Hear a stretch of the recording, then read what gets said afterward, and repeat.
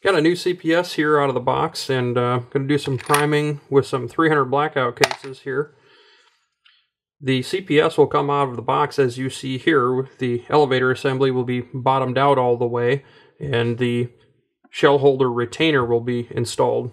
So to get started, just remove the shell holder retainer by unscrewing these cap screws in the top. You shouldn't need any tools, but if they did get tightened up during shipping, you might need to grab a tool to loosen them. Next, I'm going to grab my small rifle shuttle conversion here. Get that installed. Grab the correct sized shell holder for the 300 blackout. And then we'll reinstall the shell holder retainer. Now you just want to make sure that these things are tightened equidistant, so I just kind of hold that flat on top of the shell holder there and then tighten these up and just get them good and finger tight. You don't need to use a tool there, and we'd recommend that you not use a tool. Then you want to grab your priming rod for the small rifle conversion and drop it into place. I've already got some primers loaded up in our primer feed tube here. Let's drop that in the top of the shuttle hanger and pull the pin.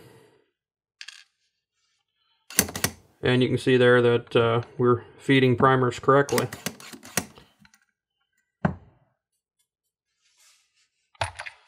Now the elevator is all the way down here, so I'm going to be able to seat a primer much farther than I should be able to. So right there, I'm already hitting that casing. So right there, I've got a properly seated primer. I just kind of pushed it in there until I felt the anvil hit. And so what I want to do now is get pretty close on the adjustment. So I'll just move the handle forward, and then I'll adjust the elevator wheel so that I get a shallower seat. And I'm going to keep going with that until this handle stops moving forward towards me.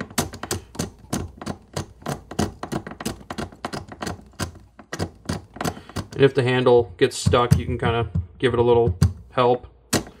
Okay, looks like there it stopped. So if I go back and seat deeper, I'll go until I see that handle move a little bit, and it looks like it did right there. So one, and right there it starts moving. Now there will be a little play between the casing and the shell holder, so you might need to just kind of play with that adjustment a little bit, but I'm now pretty close. So if I go deeper, each click is 1/1000th of an inch. So if I wanted to just take up that slack a little bit, we'll just go 3/1000ths. Now that'll get us pretty close.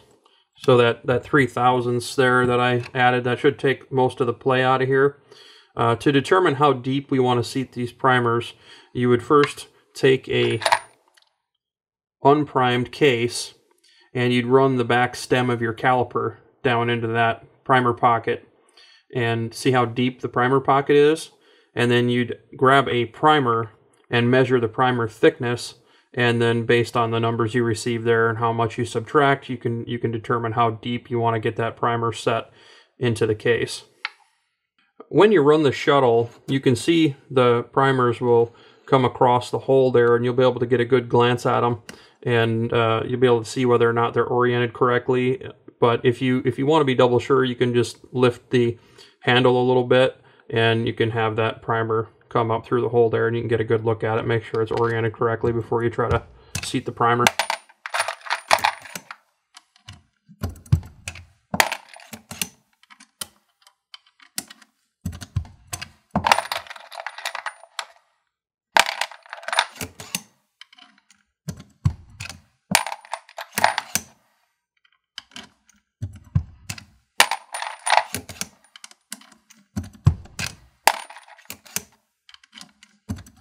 Now there is a hard stop in this tool, so it doesn't matter how hard I push on this, I cannot seat the primer any deeper than what I have set here.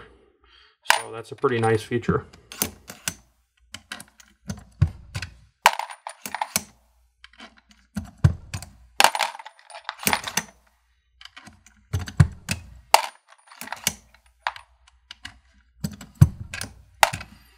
And you can run the shuttle very slow, or you can run it really fast.